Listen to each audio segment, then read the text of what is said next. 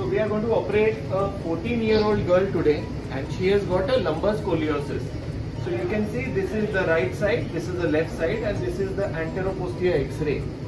And this is the lumbar curve. There is a coronal shift, there is a coronal decompensation, and that's why she has a tilt towards the left side. So the plan is we are going to instrument L4, L3, L2, L1, T12 and T11, and after putting pedicle implants, we are going to use a rod to correct that deformity. You can see this is a fulcrum bending X-ray, and this is completely correctable. So this is a lateral X-ray and there is no kyphosis. So the only deformity that we have is a lumbar scoliosis. So this is the O-arm that you are going to use. This is the intraoperative scanner through which we will scan the patient and transfer the images to navigation.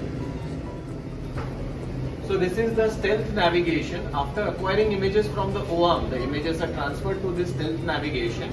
So this is the one which we couple with the reference frame on the patient and start using the neuro-navigation.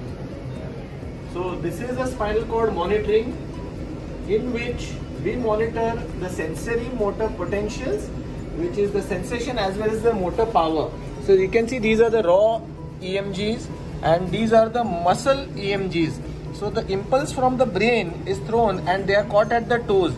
So continuously during the surgery there is a monitoring of spinal cord impulses which goes on, which makes this surgery safe.